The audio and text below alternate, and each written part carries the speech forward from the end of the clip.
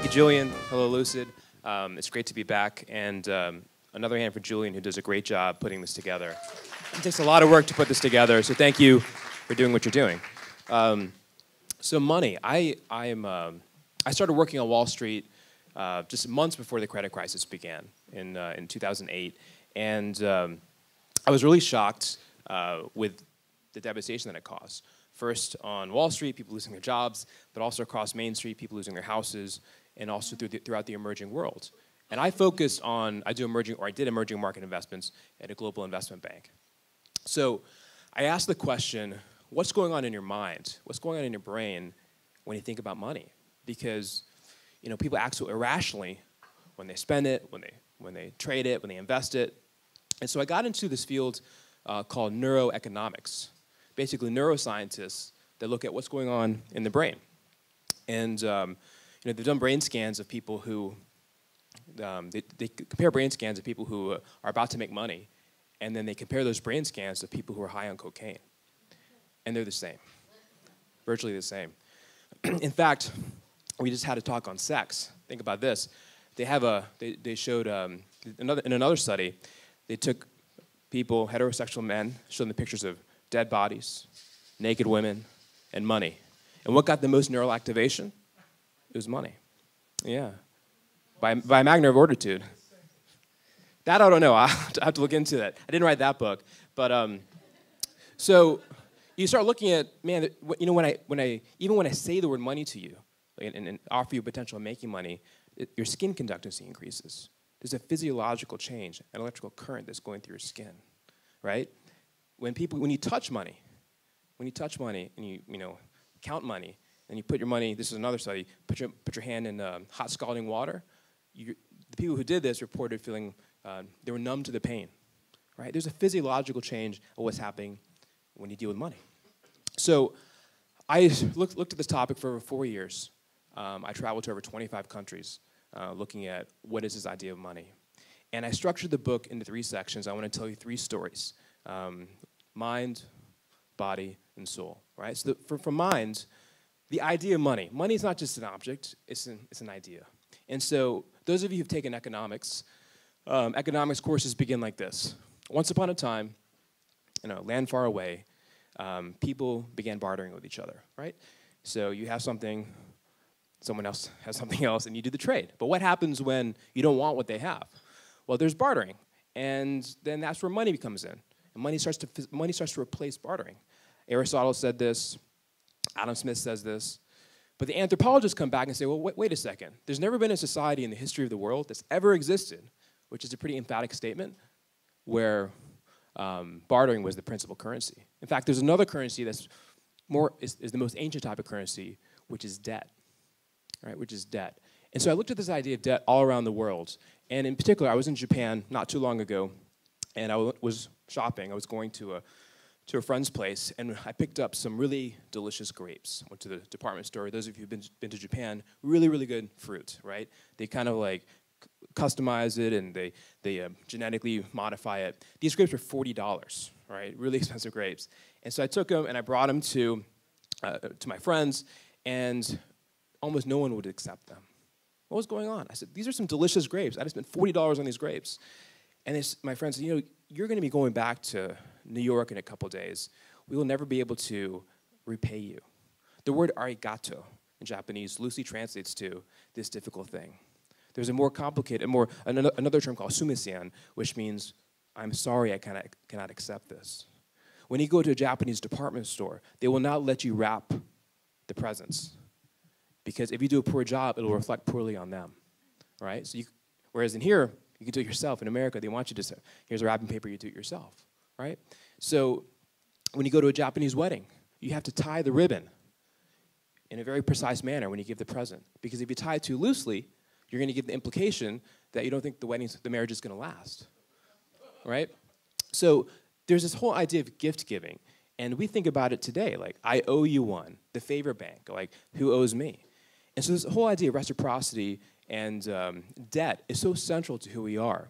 There's one Wall Street banker, CEO, in his breast pocket, he keeps a piece of paper. And on one side, it's people who owe him, and then on the other side, people who he owes, right? And so in that way, the gift economy, this idea of debt, is a principal currency. Money is not just some kind of piece of paper. It's who do you owe? And there's evolutionary reasons to this. I get into that in the book. But I wanted to talk, that's sort of the idea of money. Start thinking of money as a measurement of debt, of who owes who. And there's, no matter what country you go to, people have different ideas of what that means. Now, body. So in my body section, I look at what is money, like physically. Julian was just talking about a piece of paper, right? Where does that come from? And so I wanted to find sort of the roots of this. So the invention of paper money happens 900 AD in China. But I thought the more intriguing part was in the 13th century Mongolia. So I went to Mongolia. I took the first plane out of here and went to Ulaanbaatar, Mongolia. And I drove from Ulaanbaatar 8 hours to Karakoram, Mongolia, right? And what did I find? This is the seat of the ancient Mongol Empire, right? And the Mongols are very nomadic people. There were a few yurts and everything. And I went there, there was almost nothing there. Almost nothing there. But this was the seat of the ancient empire. And back in the day, in the 13th century, in Karakoram, they created paper money. And they used this paper money because they were trying to entice merchants to come along the Silk Route into the Mongol steppes. And so we're going to back our paper money with silver, with silk, and they started distributing this currency around the world. And it had great success. I mean, the Mongols were able to conquer, it was the largest empire in the world, right? They were able to conquer these places, not just by their bows and arrows, but by the paper, because this paper started circulating all throughout their kingdom. And so what happens is when Kublai Khan comes to power, right? He comes to power in the 13th century. He makes a vital mistake. He goes and he conquers the Southern Song dynasty. He adds 60 million people to his empire. And he says, well, we have all these people, but we ran out of money. So he starts to create money. He starts to take the money and say, you know what? Money is no longer going to be backed by silver or silk. It's going to be backed by me. And if you don't accept it, I will kill you, right? So counterfeiters were put to death, and there was people who doubted the currency. They didn't want to trade in it, but he enforced it. Marco Polo, in the Travels of Marco Polo, he says, the great Khan makes money out of the barks of trees, So what ends up happening is you guessed it probably, spending gets out of control, and because they keep on printing more money, there's a lot of inflation. And then there's an economic crisis, and this happens over and over and over again. The lessons from the Mongol Empire. So, going to Karakoram is barely a glimmer of what it represented. But I went there to kind of highlight that paper money can fuel the rise of a great empire, and you can administer policy through great lands, and also it can spell its demise. So I go through the forms of money throughout the book. And then lastly, the soul of money. What is this? What do I mean by that? And so I went to Calcutta, India, and I went to Mother Teresa's Home for the Dying and Destitute in Calcutta. And this is really where people come from the streets. They're gathered up, and they go there to die, right? And I walked in, and I was just surrounded by lepers. And there was a young teenager there from France, and he was so vibrant and he was smiling and chirping, and his visage actually was a great contrast to everyone else. And afterwards, he was putting the food in the lepers' mouths, and I said, why are you here, man? Like, why? And he said, I'm doing as the Gospels teach. I'm doing as the Gospels teach. And he said, I was raised a Catholic, and he said, Kabir, though everyone here is poor, they're rich in spirit, right? And from there, I started to go back and look at, wow, the New Testament, right? 80% of the parables that Jesus says in the book of Matthew are about money or wealth or something to do with it, right? You go to the Quran, 83 verses about wealth in the Quran. Judaism is just replete with passages about what to do with money, who to give money to in terms of charity. Hinduism, replete with it. And so I started thinking about, wow, every spiritual tradition, there's a lot, I mean, how we use money can determine the fate of our souls, right? And so when Jesus says, lay up treasures in heaven but not on earth, that's something very powerful because I worked on Wall Street. There's a logic on Wall Street that we all use, not just on Wall Street, all of us, which is more is better, more, right? An economical, a genetic logic, an evolutionary logic, more is more is better. But across the spiritual faiths, there's a philosophy which is less is more, right? And so in Hinduism, I found a very powerful concept, which is called, in Hinduism, there's 4 concepts, of 4 goals of life. The first, there's only 2 that really matter to this conversation. One of them is called artha. Like, you're supposed to go out and make money. That's like one of the callings of life, because you have to take care of your family, you have to take care of your kids. But there will come a time that this pursuit of money will leave you hollow and looking for something more. And that will lead you to the end goal, which is called moksha, which is liberation, to liberate from it. And this can correspond to periods of your life. So when you're early in life, you're supposed to be making money and accumulating wealth and taking care of your family.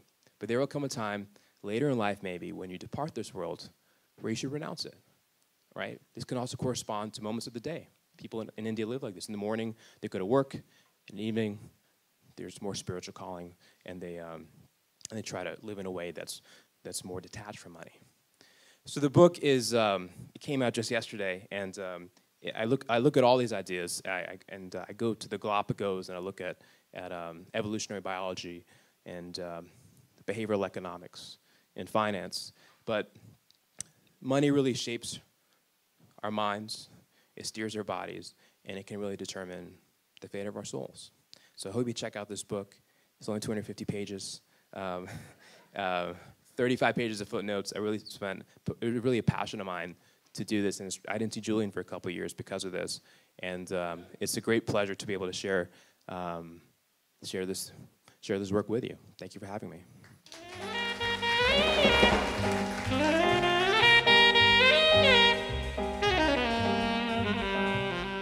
Really shocked with the devastation that it caused. First on Wall Street, people losing their jobs, but also across Main Street, people losing their houses, and also throughout the emerging world.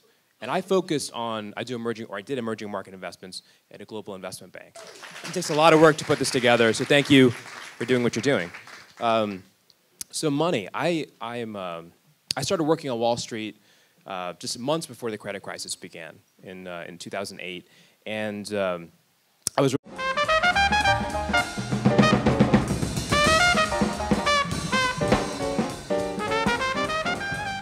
Thank you, Julian. Hello, Lucid.